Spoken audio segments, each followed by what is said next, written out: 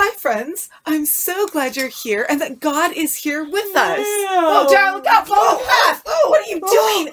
Are you okay? I'm fine. Wait, whoa. Did you sleep in a sagebrush? Oh, sleep? What sleep? Oh, but you were going to get some rest and you had that nice air mattress and this cute little stuffy. Oh, I put my air mattress too close to a cactus. Uh-oh. Yeah. Pop! And all through the night, things were crawling over my feet, and something slithered into my hair. Is there something in my hair? All night long. Hoo! Oh, but wait. No, sleep! You've slept through way worse than that. I looked up your show and you slept in the jungle with tons of creepy crawly things. I had bug spray, mosquito net, lanterns, and a tent that I camouflaged from the camera. Oh, but wait a second. You slept in the Arctic with polar bears growling outside your igloo.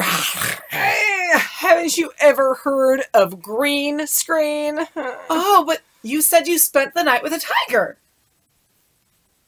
But here I had no one. I was all alone, except you, tiger. Oh, Dara, I have great news for you. You are never all alone. God is with you everywhere. Awesome God!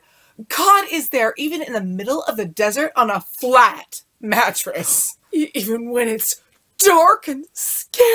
Yes, no matter what it feels like, God never abandons you.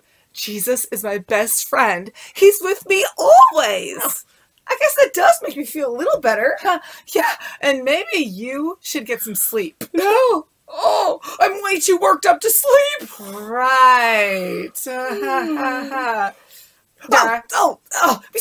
I don't think I even know the way back. Oh, well, follow that path, and I will come by and help you build a shelter. Oh, awesome. See, I told you not to worry so much. God's got this. Tigers. They're just big, fraidy cats.